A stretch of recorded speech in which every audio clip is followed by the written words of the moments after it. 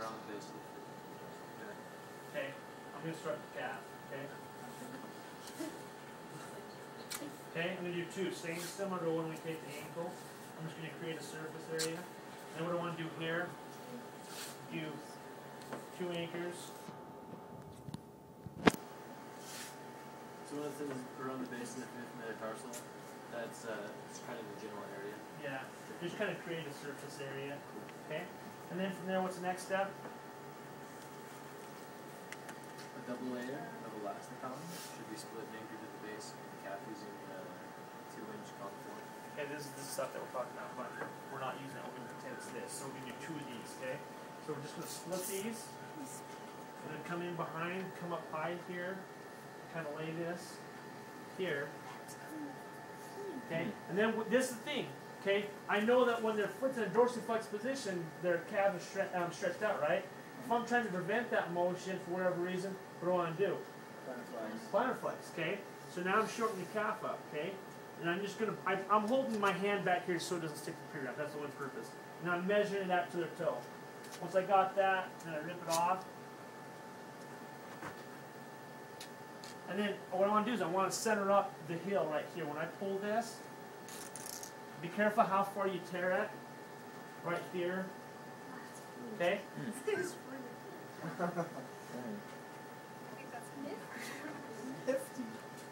Okay, and I'm going to do how many? 2. Look at Shaq, maybe 7. So you don't want it to be dorsal flexed? No, because dorsiflex position is the position in which It's bad.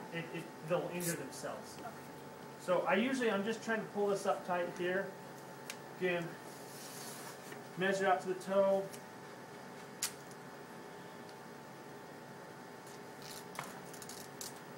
Be careful when you do this.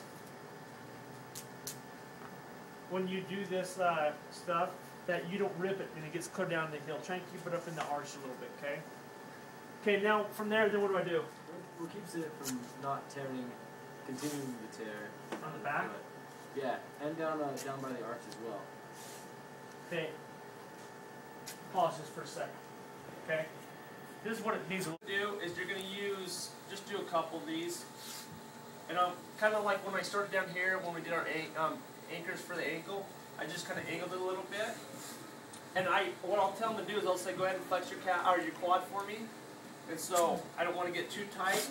I'm just going to overlap it, okay? So let's just say that we're going to just overlap it too right there, okay? So that's all we need. Then down here, again, angle that a little bit. And be careful that you don't get too high, find that base of the calf, okay? So now what I'm going to do is, there's 2 different ways you can do this. I'm going to show you both ways. The first way I can do this is just find out the measurement of how long I need. I'm just going to put it on the table. I'm going to rip it, and I'm going to create a little fan or an X.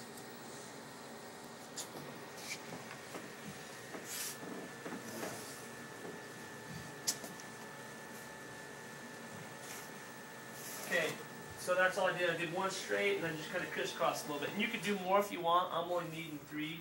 That's all I'm asking you guys to do. This center of this area, I want to center up right here. I don't want this to set like this. So I want to try and find that happy medium. And so she's slightly bent, so there's going to be this gap behind here, okay? So once I've done that, that's one way to do it. And then how I want to finish it off is then I'm just going to go ahead .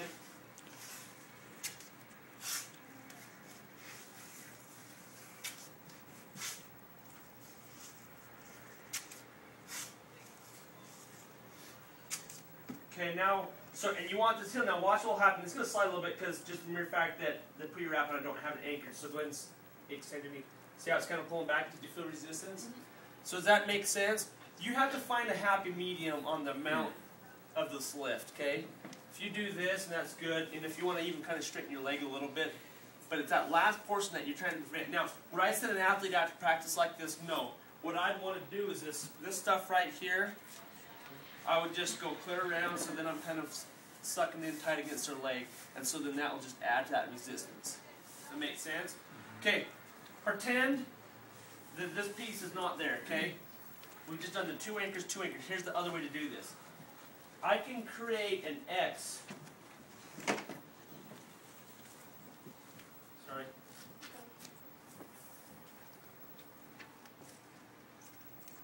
See how there's not there no more?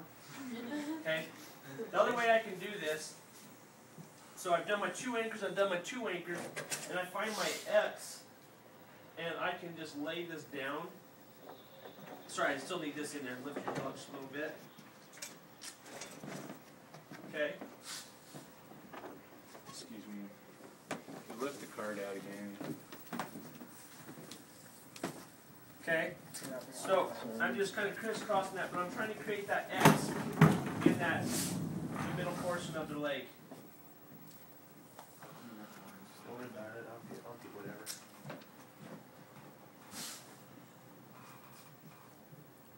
Is that one more effective than the other one? Well, this is a lot of times what I do. I'm just showing you a quick, easy, fast way if you want to do it the other way. And then at that point, then I want to do my 2 anchors, do 2 and 2, and then I've done that. So, and I'll let her do. I'm just going to do 1.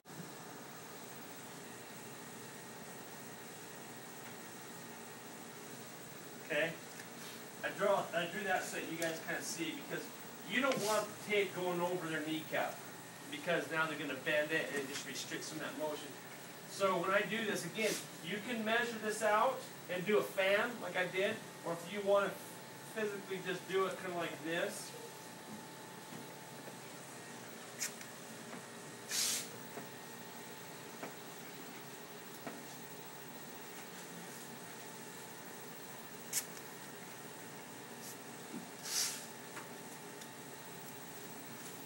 Make sure these ends get this stuff down here. If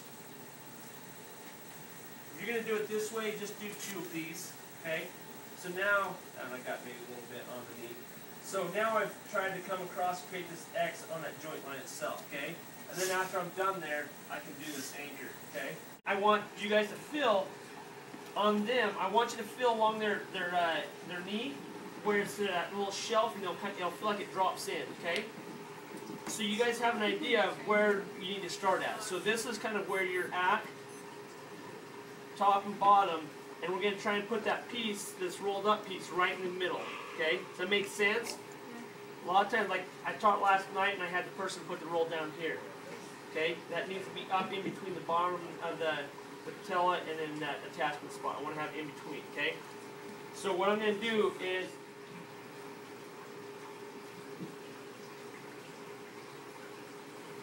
about that, okay? Am I gonna sit there? Am I gonna sit there and measure this thing on you guys? No. Okay.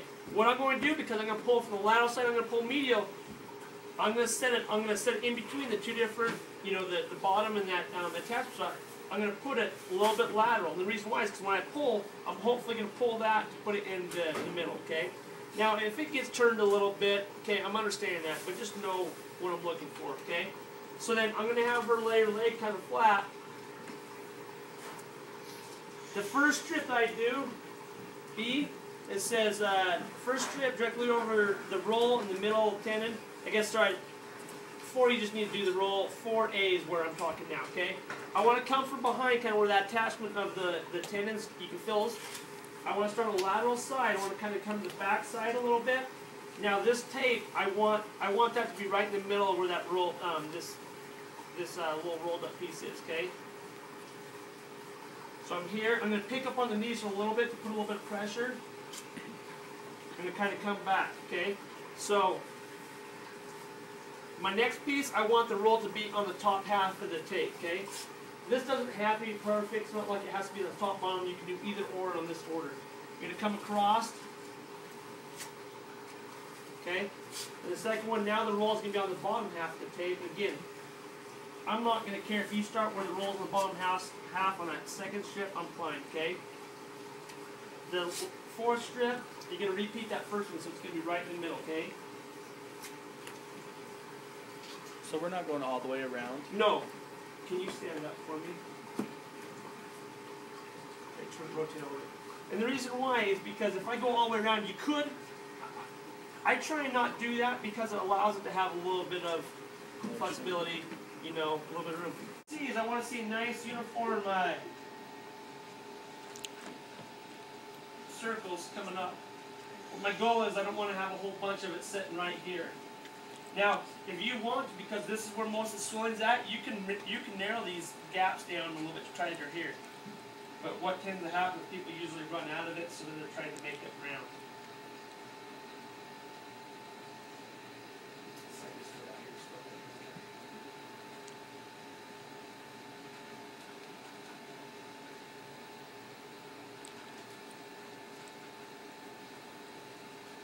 And I'm just going to shorten up just a little bit right there, but I'm already doing what I told you guys not to do. So I condensed that. I should have done it like that. I've got to see how small I was getting right here. Try and keep this so that I could maybe start down a little bit lower condensing it, okay? But you just want to have nice uniform coming up. If you want to tighten them up right here in this area, I have no issues with that, you know. But the whole thing is I'm up high enough. See how many, like right here's our kneecap. See how much higher I ended the bottom? It's about that gap. I don't want to see this top portion sitting right here, because then it's just going to be down. So make sure you're up mid to high thigh, okay?